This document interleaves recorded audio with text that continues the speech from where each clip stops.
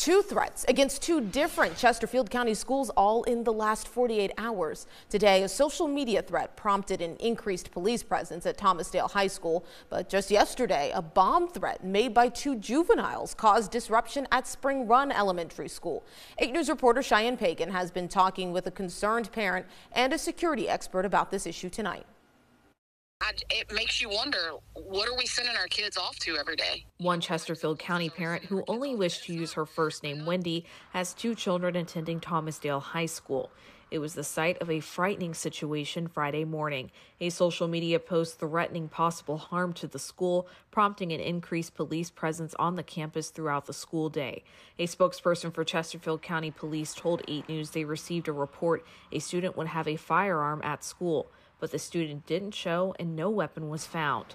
This message to parents from the school principal later in the day read in part, quote, "We immediately involved Chesterfield Police, which deemed the threat non-credible.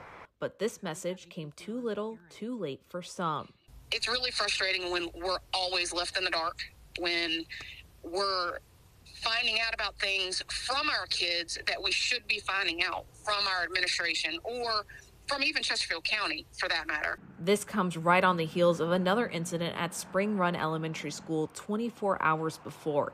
2 juveniles threatened to bomb the school during an online chat, causing police to sweep the buildings Thursday morning, determining that threat was incredible.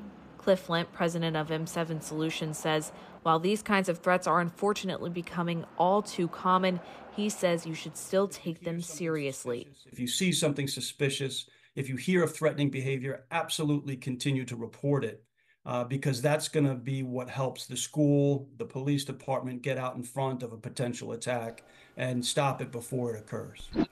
Very critical info there. And remember, any serious threats can lead to legal repercussions. We don't know yet whether any students were arrested in these cases.